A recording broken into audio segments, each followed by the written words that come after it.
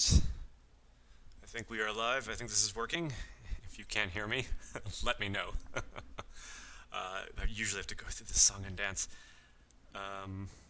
Bishop is here. Everybody checking in. Weiss is here. Sticker Root Beer says you can hear me. Okay, good, awesome. And as long as there's no annoying neck echo, that's also good. Hi, I'm Chris. I work on Stonehearth. I work on the Builder for over a year now in Megashop. Yeah, we're going to talk about the Builder today. We might talk about some other rando stuff today. Hey, Joe Boxero. So you all will be drinking while coding. I haven't done that in a while. Didn't end the last time. That was how the first Builder got created. It was a lot of liquor. So trying to stay off of that. Oh, Bruno Supremus is low volume. I'll try to bring this a little closer in. Is there an input setting somewhere? Hopefully this will be all right. I can just shout as well. Hopefully that'll be.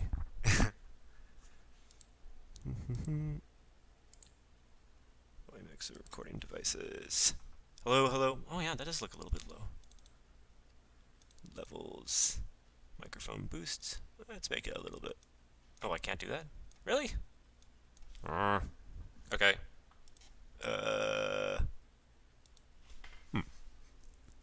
Tool.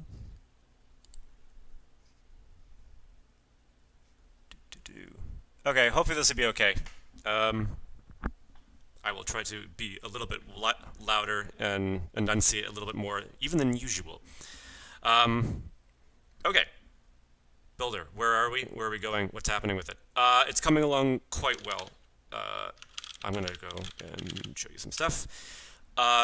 Release plan. Oh, I don't want it to take up the whole screen. Also to build suspense, because I just said release plan, and people are like, wait, what? 1 second.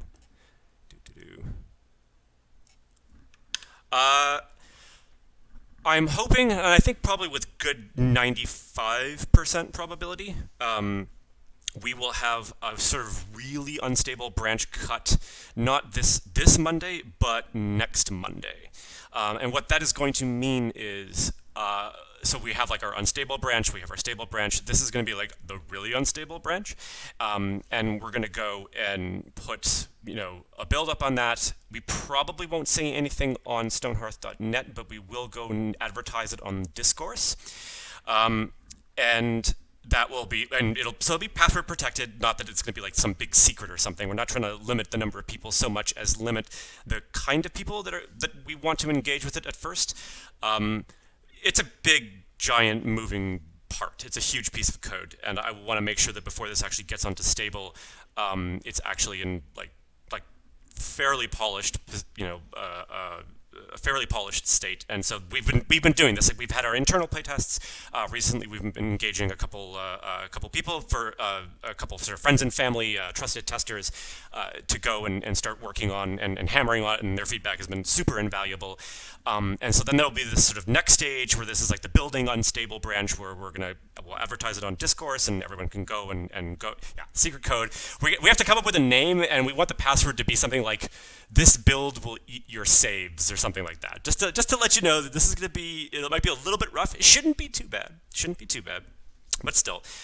And then after that, once we've probably be on this super unstable branch for like 2 weeks, I hope, no more than that. Then we'll transfer to the stable or unstable branch. Again, another 1 or 2 weeks, kind of sort of exponentially opening up the number of people that can go and get access to it. And then after that, we land on stable, and hopefully everything is good and awesome. Fingers are crossed, although it's not really a matter of luck or finger crossing. It's just a lot of hard work, a lot of beating down on bugs, just that's basically it. So where are we with this right now? It has been a while. I guess the last time, and I know like Stephanie and Justin and people have been demoing it, so nothing here should come as too big of a shock. What the new interface looks like and stuff. I can tell you what I've been working on recently.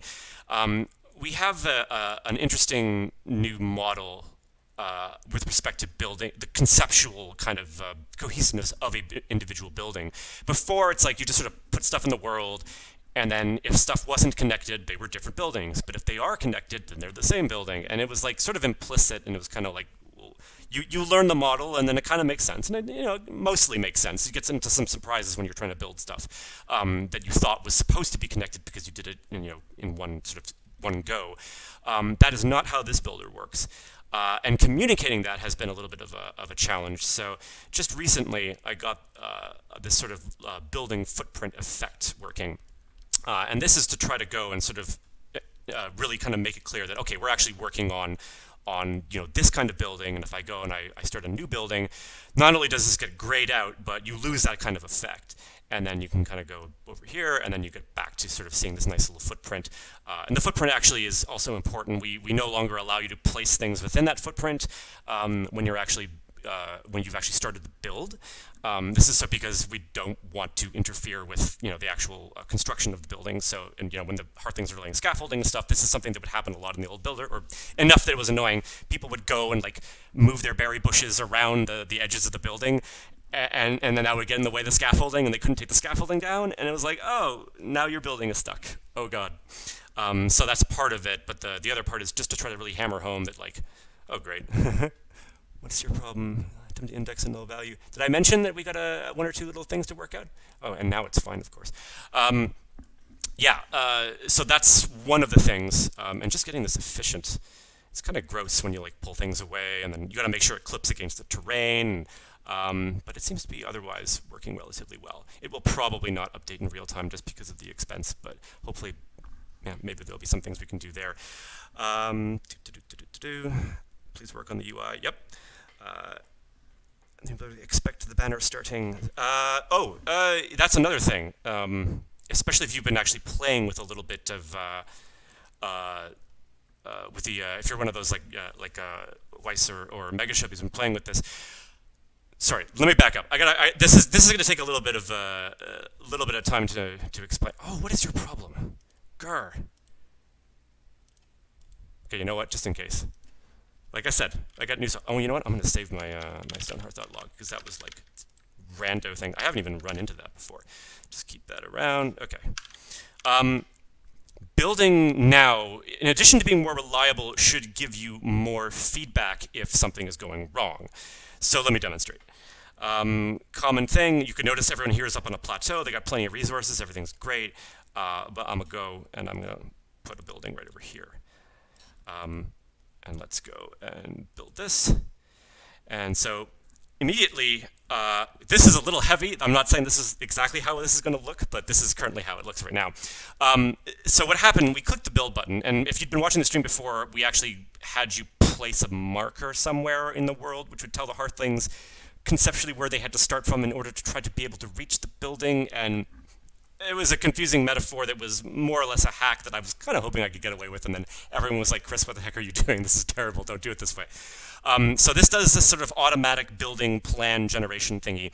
And it doesn't know where your Hearthlings are necessarily. There's some instances where we can kind of be clever and we can try to flow the building towards them, but they're very, very far away. There's no overlapping pieces, so they're not quite smart enough to realize that what they need to do in order to be able to get to this. And so you can see that the bottom is glowing red. And in particular, this is the piece the Hearthlings want to work on that they cannot reach.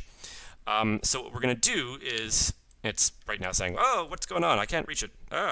And we are just going to go and add a little ladder over here.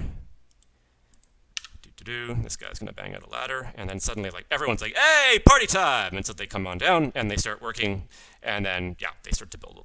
So this should work in general. So when you have some structure, and if, God forbid, the building system isn't quite smart enough to realize that it was not buildable, like, i.e. there was an error in the system, or you otherwise like did something to the environment and made it unbuildable. Like it might have been the case that these were already connected, and so you had the Hearthlings were able to get here, but then you remove you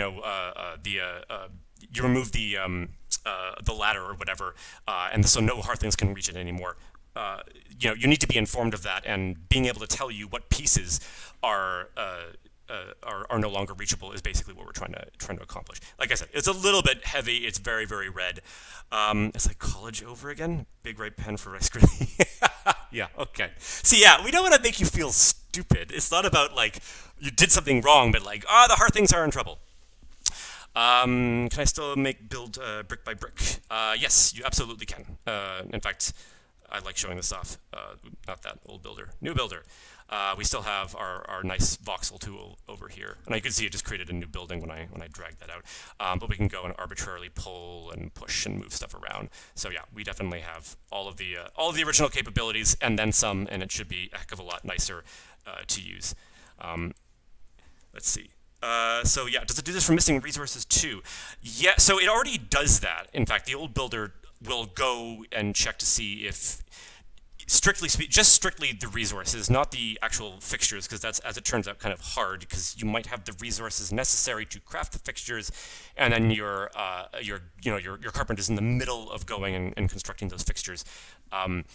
So yeah, but yeah, the resources, it should warn you if you don't have any resources, and it should warn you if no hearthlings can reach a piece of the building after a certain period of time has passed. Yeah. Oh, okay. Voxel measuring.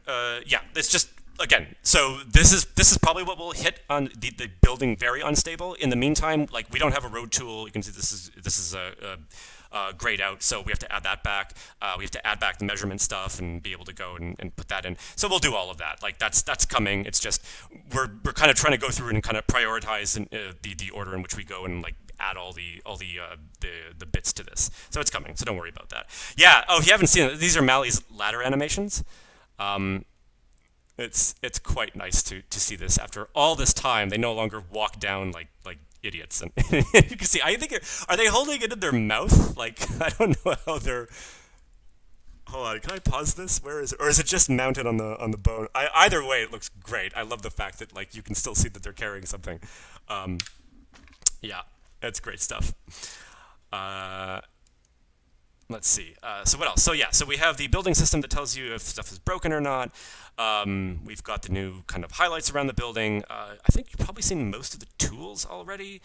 Got the paint stuff. We're basically just going through, yeah, like you saw, there's some bugs, fixing those, trying to get like just everything as get all the obvious stuff that everyone else is going to run into and complain about out of the way first, so that people can go and really kind of dig into it and find some of the more obscure things, and just kind of keep going from there, sort of over and over and over again until we finally get ourselves to stable.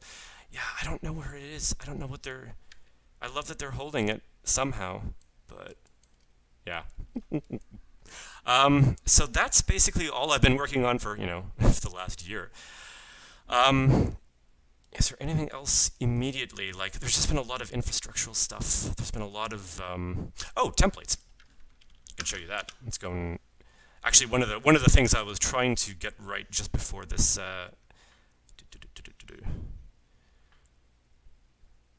Just before starting the stream was.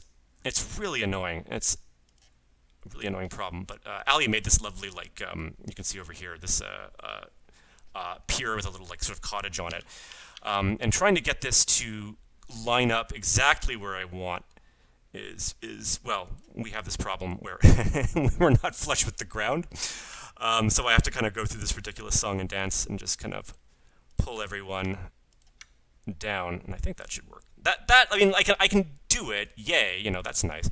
Oh, interesting, and you can see that this isn't actually. This should be.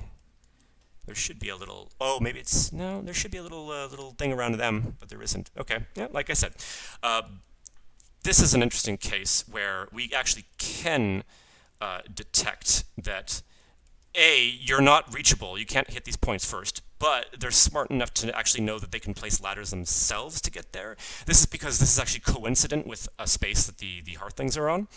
And so now the whole troop is going to come in, and they're going to start going and hammer on this, and then they can actually go and construct the building. So yeah, it's been a lot of kind of trying to get this model in a more or less intelligible place so that it's understandable. You don't have to do a lot of manual stuff, placing items and replacing banners and things like that to get the building going. And then also giving reasonable feedback that there is a problem, or at least a potential problem, and then allowing players to go and like basically fix that. Let's see. Inner scaffolding rather than outer. Oh, totally dependent now. There is they basically will choose scaffolding that makes the most sense. Where the most sense is, if I can reuse some scaffolding, then that means I don't have to go and do a whole other different side of scaffolding. If the one side is extremely long and the other side is very very short, well, they'll tend towards the shorter side if they can. So that's basically yeah, it's no longer this like always go on the outside kind of thing. Problem is I try to build castle walls and the centers are hollow with no doors and closed off and they always get stuck inside the door. You gotta let them out, dude. You gotta have some. There's only so much you could do. Like they're not gonna be smart enough to be like, well, I better be on the other side of this working, so I don't get trapped on the inside. If you build like a hollow cube, it's possible they'll just sort of get stuck in there. So that said, they're once we've gotten to stable, and I think once things are looking good, we can start exploring renovation and cutting holes into buildings and maybe pushing around walls and doing stuff like that.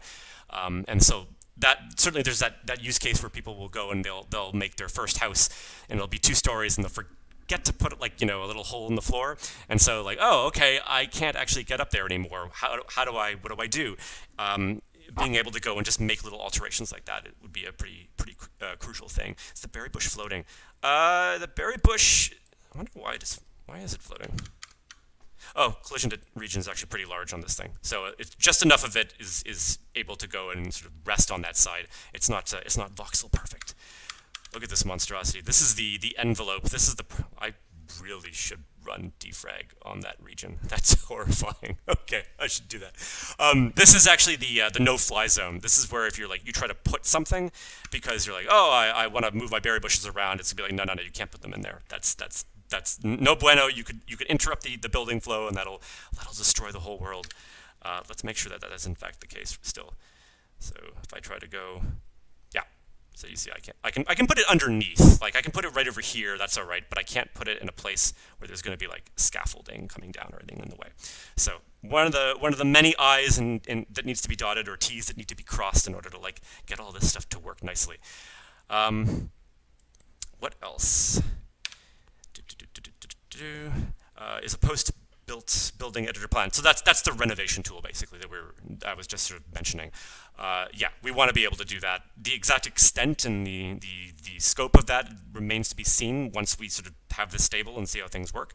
But yeah, like I said, being able to just cut a hole in a roof or a floor or whatever after you've already gone and placed something would be super invaluable. What else do we have? Oh yeah, more templates. Cassandra has been doing some kind of crazy work. Built me a castle. It is a gorgeous structure, and it builds. The whole damn thing actually builds, which is really really nice. Actually, something I finally kind of figured out, something I finally noticed about Cassandra's builds. They're really really beautiful and intricate, but also they don't punish the building system that much. They're built in such a way that the system's pretty accommodated by kind of where things are placed and how things are placed and how they flow. So yeah, but this actually will work now. I'm not going to do it because it takes forever and the hard things tend to starve to death. Which is actually another thing I want to look at once we kind of get to stable is this should be achievable in a month of in-game time. It would be nice to go, and there's some rules I was thinking of kind of flexing and breaking a little bit when it comes to making Hearthlings build a little bit faster.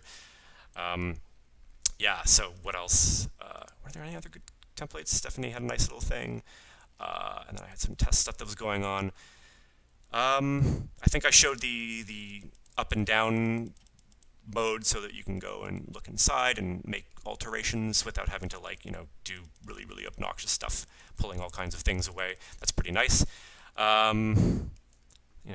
This is now actually fast. The RPG mode doesn't bring your machine to a halt. Still have to implement the total cutaway RPG thing. Again, one of those things that we're just punting on for the moment until we get until things are nice and fast. I think I've shown off all the tools, shown off that.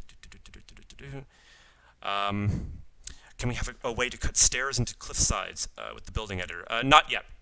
That's something that a lot of people ask for, and I think one of the things, well, another thing that people ask for is the ability to go and actually make terrain objects. So instead of having this being a nice sort of building structure made out of wood or whatever, you'd be able to go and place like sod and dirt and whatnot. And so that would probably tie in quite nicely with being able to go and kind of put an imprint on a building, sort of cliffside, and be able to go and do a cutaway or whatnot. So hopefully we'll be able to get something like that. Holes in crenellated roofs. Yeah, I mean, yes, just I haven't written that yet. In fact, I don't think I've written it, right? Yeah, doesn't work yet. Shouldn't be a problem. Roofs are so slow. Roofs are dog slow. It's really annoying. There's actually another branch I've got where I've been doing some client-side improvements that make like dragging them around better and faster, but like their generation is just disgusting. But yeah, the point is that you should be able to put holes in roofs as well. I mean, I know people are going to want to put like chimneys and things like that, so that's something it's just a matter of like adding that extra bit of code. Will you be adding paints or wood tints that have to be earned in order to get different colors? So we have a paint tool. Nothing has to be earned outside of the fact that like you actually need the resources and able to actually build that if you don't have enough wood or if you don't have any clay or stone. But expanding the color palette is something we definitely talk about again and again. Like there's actually been a bunch of mods that just add different colored stones and things like that, which like that just seems like a no-brainer and something we should hopefully be able to get in. So we ever make a multiplayer PvP mode and fight each other? So the multiplayer right now is specifically focused around co-op. That said, I know that there was a recent multiplayer test where I think it was Linda, or maybe it was Stephanie, or maybe it was Morgan. I don't remember who. Someone was very violent. They changed. You could just go to the console and you can just change the amenity of like, was it amenity? Amenity? No, it's not amenity. It's enmity. Between your side and another player, and within a couple seconds they basically started attacking one another because now they were recognizing each other as bad guys. I don't think PvP is not really the sort of the spirit that we're trying to capture with Stonehearth per se. You can mod it in pretty easily, but in terms of what we've been trying to build into multiplayer, the focus of it has been on sort of just playing with friends and building a kingdom together and building that castle together. Let's see. So that was that. That was this. Sorry, I'm a little tired today. It's been a long couple of months, basically just shepherding this thing in, trying to get us to the point where we can almost release this out. So if I seem a little bit slow, that's probably all that it is. What else? All the templates are still old. We have to convert all of these and put them into the new system.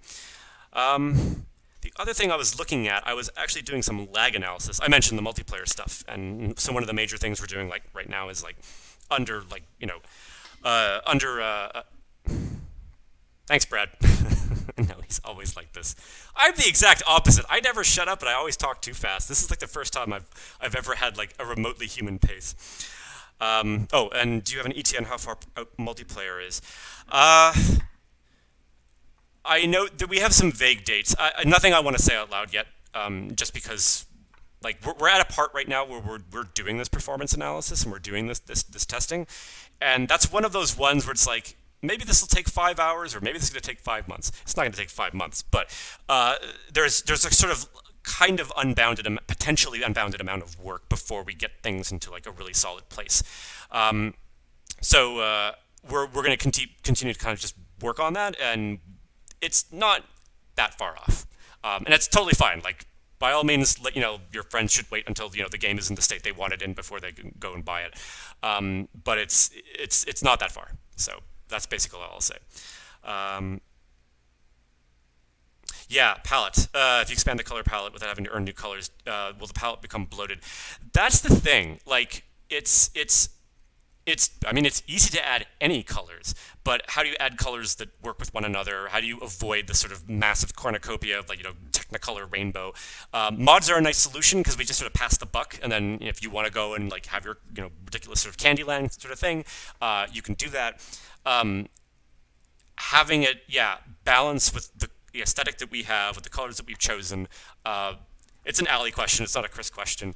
I'm sure you can definitely poke her about that. But yeah, don't open Pandora's box multiplayer just yet. Yeah, well, I mean, we're opening it on a daily basis.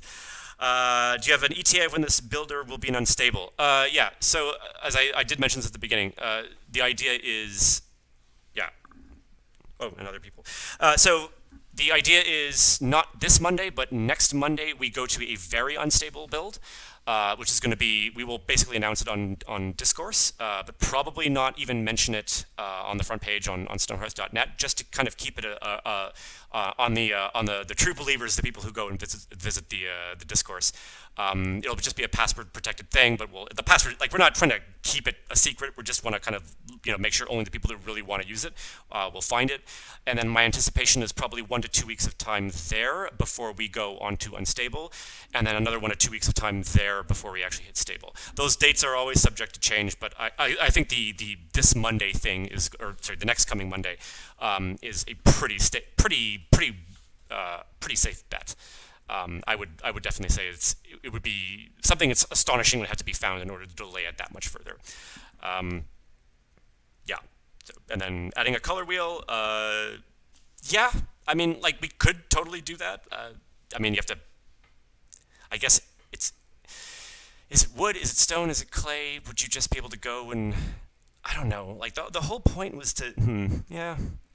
I don't know. It's not a technically hard thing to do in the slightest. It's just a matter of, like, okay, we actually have to open this up and present it in a way that will make sense, and again, hopefully kind of keep the aesthetic more or less what we want. Yeah, like I said, poke alley. Is there anything else? I can show you a little bit of the. This is an awesome tool. This is okay. Switching gears violently. Oh, and let's get you guys back because I actually want to see where you are. This is an amazing tool called telemetry. I love this. This is one of my favorite programmer tools. This is a means of basically just getting data out of Stonehearth. We can see all kinds of interesting things. I can show you, for example, like, this is like the simulation starting up, and this is a timeline. You read it from left to right, just as any other kind of timeline you traditionally read. Of, like, we're bringing the simulation online. This is happening on the server sort of thread. It's creating a bunch of entities and whatnot. And the client thread starts up, and the client thread starts doing things. It's a great name. It's called telemetry, and it is telemetry. We're getting back data telling us sort of what's happening in the program and where things are kind of occurring, what kind of actions are being taken. This is the client going and getting a bunch of messages and actually turning on and actually creating these modules, these script modules that then actually kind of host the game. The stuff I've been looking at, we were talking about multiplayer, we're talking about performance, is trying to diagnose situations where we go and basically send way too much data to the client, way too much data that we wouldn't otherwise need to. The way that the networking sort of works in Stonehearth, we go and basically any changes that we detect on the server side, we go and we push to the client, but we do it in sort of big buckets. We have these things called data stores, which hold all of our data, and we kind of just group things together sort of logically, which can sometimes lead to performance problems. And this is actually what I'm looking at over here. This is sort of the data being transmitted outside of Stonehearth, just doing a very simple thing. We're getting a bunch of Hearthlings to go and pick up a bunch of like pieces of stone in a world that already has a lot of stone, a lot of items, and move them into a stockpile. And this is when I place the stockpile right over here. This is when they start picking up stuff. This is when they start walking over towards the other stuff. This is when they pick up the stone. This is when they start walking over the stockpile, and this is when they start going and dropping off all the stone. And these are the average bytes per second that we're sending, sort of the instantaneous average, if you will. While we're doing this, and some of these are in like 300K a second, which is ridiculous for what's happening. It is extraordinarily disproportionate. And so Angelo and Linda have been spearheading this. They've been going and doing a bunch of work trying to like start putting in instrumentation and kind of figure out what's going on. I figured I'd like try to lend a hand a little bit just in between some of the building work because it is an important thing, and just started investigating some of this and just actually I didn't even know, like, we didn't even have a great idea for how much data was being transmitted in Stonehearth until like just we basically started putting in all this instrumentation. So it's actually really, really cool and a little bit terrifying. It's very, very big. I would expect things to be more in sort of this range or maybe even this range. So there's definitely a lot of work we have to do on sort of compressing streams and compressing all the data that's going back and forth. Yeah, I realize it was a bit of a gear switch, but that's probably what I'm going to just take a peek at right now. More color stuff. Just okay. You want to you bug Stephanie and you bug Allie, and you sell both of them on it. I'm the engineer. Oh, you want red? You want like bright green? Okay. Go and convince them. Be like, look, we just want a color palette. We want to be able to go and just put some arbitrary paint in the world because, damn it, sometimes a wall needs to be chartreuse. And I think if you do that, and specifically say chartreuse, then I think you'll be able to go and convince them. Yeah, like this color, whatever this is. This. I mean, I'm a guy. I can see like 16 shades. This is purple. This is kind of yellow. I don't know. It's mustard yellow, maybe. Charge the castle. Indeed, indeed. No, that's the thing, though. The keepers of the castle are pretty reasonable. So I think you just, let them know. Any more thoughts into multi-threading the AI Pathfinder? Multi-threading the AI is basically impossible due to the way Stonehearth is constructed. Pathfinder is an interesting one. The Pathfinder is definitely conceivable that we could have them all sort of run in parallel, and then you have to still deliver the answers serially because of the way that the simulation model works. I wonder when we'll get to that. I don't know. The Pathfinder shouldn't be killer right now anymore. With topology service going and like being able to eliminate all the costly work of trying to define paths to things that don't even work, that don't even exist. You shouldn't be seeing too much. If you have any saves that do, if you see stuff where like the A-Star Pathfinder goes crazy, like put something on the discourse, at my name or whatever, and I'll come running. Yeah, trust me, you want to engineer focus on optimization, definitely. And then earning dies would be a great thing for the base game. Yeah, people do that a lot. Now that you mention it, like I'm just suddenly thinking about like I was playing The Witcher 3, well, I guess a couple months ago or whatever, and yeah, by the time you get to the final chapters, you're getting dies and you can dye your Grandmaster armor and all that. And that was actually pretty cool. I kind of like that. But again, they did restrict the number of colors you could use. But regardless, I take your point. He's going to go to them and complain that his stream was swarmed with obsessed with colors. You are always watched. They are looking at this, and I'm sure Stephanie is just like kind of shaking her head just a little bit. Actually, I wonder, can I? No, that's probably already done by now. So, where would dye come from? Like you normally, like old dyes are like you get them from metals, you get them from plants. I mean, we could have like dye plants that are exclusively to that. And maybe some are rarer than others, and you get them, and then suddenly you get colors, and that could unlock like extra colors or something like that. Yeah, insects. That's right. Oh my god. Yeah, basically anything. Okay, anything that we can like smash up and like turn into some kind of paste is where you can get dye from. Yeah, that's interesting. So you could farm the plant. Okay, not to design a totally new system. Maybe you could even breed plants together. Like you could breed an R and a B plant, and then you get like purple or whatever. But that would be kind of nice. And it would just fit in kind of naturally. I mean, now the thing is, we've got this on stone wood. It makes no sense to have them as particular materials. So maybe you just do a paint. Like we already got this paint thing over here. You can paint with. I mean, this is almost absurd in the sense that, like, oh, I'm. Well, it's not absurd. The semantic is I'm going and I'm giving you I'm actually letting you adjust the material of individual blocks. But maybe if we actually had like materials and then paint as another sort of tab, and you open that up, and now you have your or dyes, and here is your entire selection of dyes. And then we could map them so that it would be the same material. It would be clay, but it would be blue clay. Or it would be wood, but blue wood. And that's the conceit. Because this is ultimately the problem. Remember, the Hearthlings have to build the thing. And so the Hearthlings have to go and get, like, Like, is this wood? Is it clay? Is it stone? What is the material? And then the color is this sort of like semi-orthogonal thing. But then, yeah, so if you actually just had the dye and the dye maps back to whatever, sort of the color of the wood or yeah, that could work. And we couldn't, now, we actually reserve colors to indicate their material. So, like, this shade is reserved for wood. This exact shade. Like, I know it looks like we got some similar shades going on, but no, that's wood. So, but regardless, you could just, like, pick, one hue, like, literally one, like, H or S or V, in that space. And then this would be the wood, clay, stone thing of that color. And then we would just go and use those. And, yeah, okay. That could work. That could work.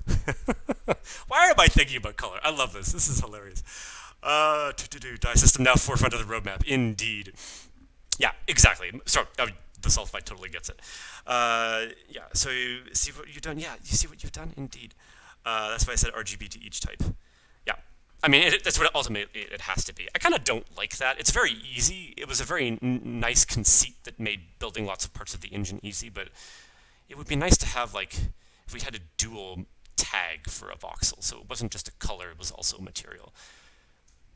Oh, that's like 64 bits of voxel, though. But whatever, we're using doubles everywhere, so we're already at 64 bits. Let's bite that bullet.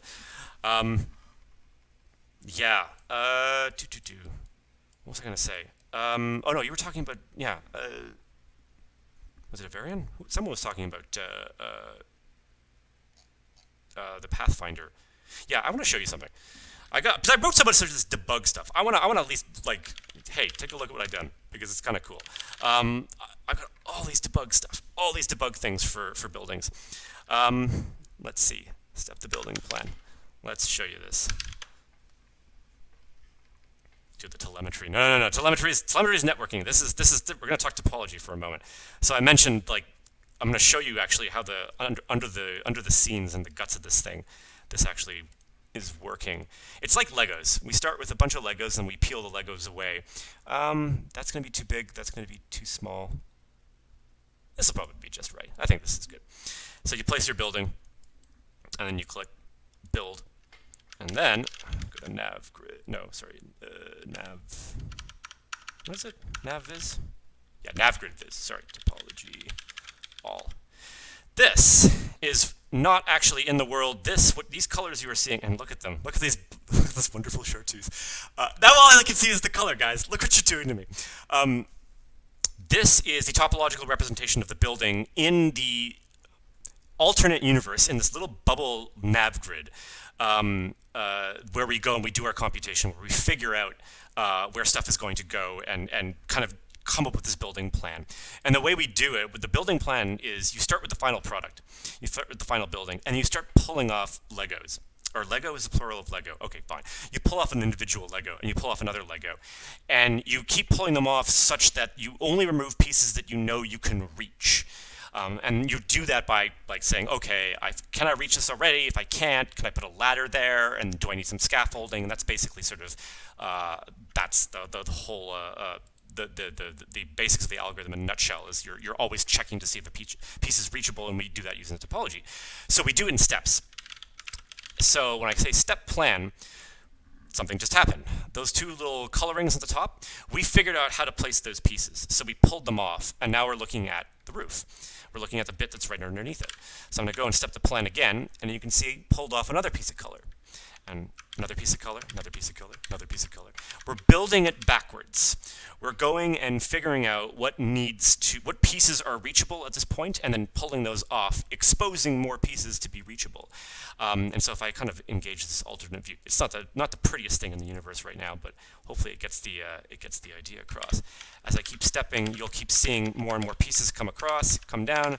Stuff will become reachable that wasn't reachable before, until eventually we're going to hit to the very bottom of the whole thing, and now the plan has been figured out. And oh, why do you guys think that's unreachable? That's interesting. Oh, probably because I was single stepping and it was extremely confused.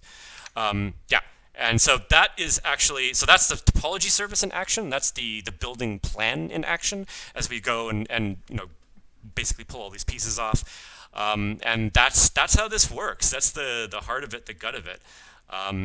And that's the visualization I use in order to be able to like figure out what the hell I'm even doing. Because as it turns out, trying to just stare at text logs is kind of difficult and a little bit time consuming. Yeah, you came back and it's purple. See, exactly. There you go. That we've got the dye, we got the colors. I got the palette. I'll pull out the garish, purposely clashing palette that I chose to figure out the topology colorings of the universe, and that will be the new dyes that will be going in. I love it. I love that. I did not expect to have a long conversation about dyes today. Yeah, so that's the building plan stuff. Shoot, what else am I going to show you? I don't know. Everyone's just like I said, we're just fixing stuff. We're just putting on the polish, trying to get everything ready. It's not glamorous right now. It's not like a fancy pants new UI. This is actually, you probably haven't seen this. Nikki's been reorganizing some of the icons down here so things line up and we don't have quite the explosion of like, oh God, stuff is everywhere in my face. Oh, then there's also the list of all the items that you need for the building. We just, again, that's supposed to be there. That's in the old one, but like we're putting things back. We're getting to parity with the builder in sort of all the other important ways. What have I done? I was wondering about dyes for weeks and weeks now. Yeah, and now you have purple roofs, or you have dynamically changing colored roofs. What else is there? Shoot, what am I going to show you guys? We did the telemetry, showed you some of the network stuff. I'm going to try to convert this into a means of figure. We can use this to go and figure out, hopefully, what kinds of data we're actually sending, and then you kind of tone it down so that you don't see nearly as much data. I don't know. It's 9:43, and oh, is this the Idle Hearthlings bug fix? That's a very good question. Sometimes, yes. Sometimes there are going to be cases where like they don't know how to build a building, and that means that they just idle when they should in fact be working. So a lot of the stuff that's around that particular problem space should be fixed. But I know there are other AI bugs just because the AI system is so complex and so unwieldy. It's very sad. Oh, that was an Ally designed house. She's been slowly kind of acclimating to the new builder and giving me good feedback and stuff, and using that to kind of like build out stuff. Anything that's like small and cute is like, it's just, that's Allie's name. She doesn't do castles, she does little cottages. What else is there? I don't know. I could take some more questions or whatever, but I think, oh, do buildings like castles improve compatibility of Hearthlings? Are you going to make new modes? Okay, one at a time here. No combat abilities being conferred by buildings. That should be strictly like talisman, leveling up, that sort of thing. Buildings, in our conception, are mainly about just sort of providing shelter and whatnot. I'm looking forward to, if renovation works, introducing destructible buildings so that pieces going to get taken, because that's the thing. Actually, destructible buildings are really easy. Taking pieces out of them is incredibly trivial. The problem is when people are like, hey, you took a piece out of my building, I want to put it back, and like, oh, I need a builder that can like actually do that and actually like, you know, allow you to renovate, basically. That's essentially what you're doing. So hopefully that will add some new strategic and combat elements to the game there. In terms of modes, I'm not sure what you are referring to. Will there be a way to separate town? Oh, like go on and like do a re-embarkment or something like that. It's an interesting idea. We'll see. We'll see. Any other AI performance? Oh, in multiplayer. Sorry. Do you think your town's Hearthlings know about the other players' ladders when they're shrouded in fog of war? Are there players? You should be able to see yeah, you should be able to see everybody's stuff. Regardless of their shrouding in the fog of war. Yeah, I mean, that's the thing. We do a full replication, so everything, the client gets like all of the data that the server is able to see. So, yeah, I don't see why they wouldn't. Any other AI performance solutions in mind besides eliminating unneeded client-server comm? Rewrite the whole damn thing? Yeah, it's... you know, you do the best that you can at the time, based upon what you know and what you think you know. Using Lua was not a great idea. Going to Luajit is extremely hard now because of the fact that we use coroutines in our Lua library, and our coroutines cross C-stack boundaries, and so Luajit's like, no bueno. That's fixable. Maybe that means we can get to Luajit. I'm a little skeptical about that giving us an instantaneous performance boost just because we haven't been tuning for it. I know Luajit likes to have things that are in arrays. It dislikes maps, which is like any other high-performance language. The AI system was built to always think. And it was built at a time when we couldn't even know when something was reachable or not. We had to A-star the world constantly. Like that's how we found stuff. It was just like, oh, can I path to it or not? And so you just blow away all these CPU cycles. And so it had to be in this sort of active way of constantly evaluating plans. And in retrospect, a three-stage system would be far superior, where you would have the first stage is a very sort of low CPU utilization stage of like, is it even vaguely possible to run this plan? Like, I'm not going to run A star. I'm not going to do like crazy computations, topology, whatever. I just want to know, like, is there stuff in the world that I could pick up that I could bring to somewhere else, like roughly constant time-ish sort of calculations. And then a second stage where you actually go and do real thinking, like trying to do these computations, we're trying to do these plans and whatnot. And then the third stage is where you actually run the thing. And separating those concerns, but you need like a topology service. You need to be able to make these instantaneous, efficient queries against the world. That would have been really, really nice. I think that would have given us sort of the headroom to mostly not think and mostly not have to do anything until we truly thought we could do something. So I've been thinking about this stuff for a while. I don't have great ideas about making large improvements to the system. I feel it's complex enough and it's difficult enough that we're going to be just doing a lot of profiling and trying to find small wins where we can, anywhere we can, to try to and I think there still probably are. I think we're still missing. We still haven't done a large kind of pass through of the AI code in a while, just because we keep changing stuff and we keep kind of breaking stuff and then having to fix it. So once we get a little bit more serious about that, we'll definitely see some gains. I hope that it's enough. I think it will be, but it's frustrating also just when you see the mistakes that you've made. And this is the thing that happens as an engineer, is that you get to know a problem well. And when you start at the beginning where you don't know anything about the problem, and you know some stuff, and you've had some experience, and so you build some stuff, and it's like, it was the best we could do, and we were wrong about certain things. We were just wrong, like we made mistakes. And now that I see them, and now that I know how I could fix them, but not without like taking a blowtorch to substantial portions of the code, it's a little bit frustrating. But you can't. Doing that is like that's where you add 6 months or a year of destabilizing work to the existing system, and that's basically what we did with building. Building has been a year-long rewrite. Like I actually, the first commit was I think March 22nd in 2017, and so you pick your battle, and like building was just utterly broken, and not satisfying, and finicky, and slow, and like unperformant in all the ways that that matter. So I'm glad that this will be fixed. I wish I could have done something similar for AI, but I think we'll still at least be able to get it into a place where you should be able to have an enjoyable game with a relatively reasonable number of Hearthlings without experiencing crazy stuff. So, okay, that was a long rant. Well, the next update, fix my place at ladder shortcuts. Yes, soon. Yeah, someone was like, hey, this broke. You guys should fix it. And we were like, oh, damn. Focus on the primary gain. If you haven't discovered them.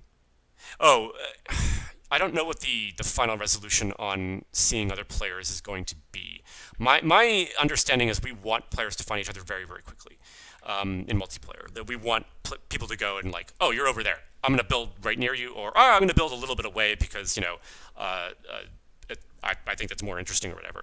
But I think we want to create that sense that you know where the other person is or other people are, and be able to go and go to them and trade resources or whatever.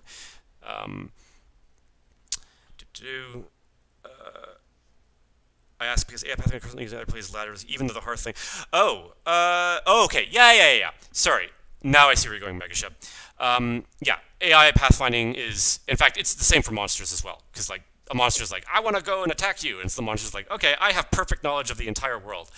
And it's interesting, yeah. It's like StarCraft is like in games that are competitive like that. Like you don't want to right click somewhere, and your unit doesn't go there, even though they know like because they have omniscient ability to know that I can't actually path into that location. So they have a whole bunch of like stuff where they say, okay, pretend you could go through these obstructing structures that you cannot see. You know, do this or do that, or make it look like you're going to go in that direction, but then fail, appropriately. I don't think we're ever going to get to that point. That's a lot of work to kind of shoehorn that in, and there's a good utility for having AI that is smart enough to know that there's an opening that they can kind of flood into. It's not necessarily the most fair, but on the other hand, players are pretty powerful, so it's nice to go and make sure that the AI will try to exploit little holes that you make and weaknesses like that. And certainly, as far as your, in multiplayer situation, everyone should just be using everyone else's ladders. I think that's probably a very reasonable thing to keep. Would love an enemy on off switch for co-op. Like I said, I could imagine just a tiny little mod that's just like, okay, here's a UI, and if you want to declare war, you click the button, and maybe the other player clicks the declare war button. It would not be hard to write. You could totally put it in. You could totally go and mess with each other. I wonder how stable it would be, but again, for aspiring modders, that's not sophisticated. Thanks to the rant, 2025 Hearthling limit is a kind of a killer. Yep, I completely agree. How long do you guys want to support the game? Hoping for a while. Yeah, a while sounds like a pretty good thing for me. I don't have numbers, mostly because I'm not just an engineer. I'm but a mere coder. But we're not going to just let this go. So. I don't know how to do mods. That's the problem. You won't have to. This is such an obvious mod, and this is such a straightforward one. Like, if we don't provide it, like I said, I don't think this will be in the main game. We're not going to do it as part of the actual interface, but just releasing a little thing that just plugs in, you can get it really, really easily. It'll be there. It'll be there. Yeah. If again, maybe we will do it. We will just include it as a mod that you can optionally activate if you want to just like mess around and like basically that troll each other and declare some war. So yeah. Let's see. I'll do it with my buddy. Yeah, and it's again, it should not be a sophisticated thing to do. So don't worry. You'll get to fight. No doubts about that. Actually, something that's really funny. In the new builder, there's some hacky code I need to get rid of that sets the player ID of certain things. And the player ID of the buildings is, I think, like it's always, or the building plans, the blueprints that are being constructed. I just hacked it in months ago and I hadn't changed it. It's always player 1. Actually, it has nothing to do with the player ID. I just realized it. It has nothing to do with it. It has to do with the fact that you're looking for entity chunks to work on, and you're not looking for the player ID. Okay, point being, everyone builds everyone else's buildings. So like you're minding your own business. You build your thing in the new building editor, and then suddenly like all these other Hearthlings from like another camp are coming in and helping, and it's really cute and kind of aggravating if you're far away. But if you're close to each other, and the idea it was an accident, but like, hey, this would be pretty cool. You could opt into it, so you could be like, hey, I want some help on this building, and the other person's like, yeah, okay, I'll help you, and then you both click on that or whatever. You both turn your keys, and then your Hearthlings can go and just gang up on this, one structure and just like complete the whole damn thing. So stuff like that, like, that sort of cooperation is definitely sort of the multiplayer we're looking for. So, just annoyed friends, yeah. I want to not fight him in the game when multiplayer comes out. Yep. No, it's really funny. There are definitely people that just want to go and like build and like have a peaceful time and build with other players. And then there's the people that, if you've played Minecraft, you probably know the guy that like brings the dynamite to the server, and they're just like, nah, I just kind of want to blow things. I want to watch the world burn. So yeah, that's both kinds of players are definitely going to be happy, I think.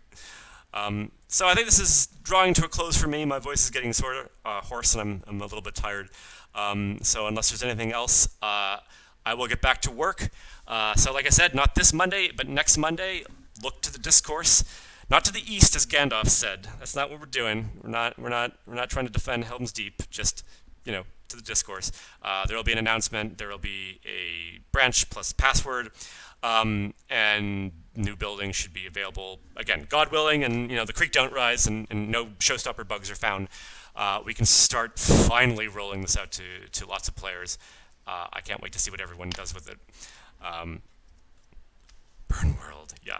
Ooh, we need explosives. No explosives, damn it. This is hard enough. Yeah, happy Easter to those that celebrate. Oh, and Sulfite has a question. If someone designed a great PvP mod, would you guys officially add it? That's an interesting question. Let's see who designs a great PvP mod, and then we'll figure that out. Yeah, so on that slightly cryptic note, I will leave that alone. Happy Stonehearthing. I will see you in a couple weeks again, hopefully with a lot more interesting stuff, not necessarily even building related. I can't wait to go and start working on other parts of the system again. Yeah, and maybe making multiplayer fast and all that stuff. In fact, that'll be a wonderful next stream, is like, gonna do a multiplayer thing from Toronto to all the way to California. So yeah, we'll see. So have a great weekend. Great chatting with you all as usual. Until next time.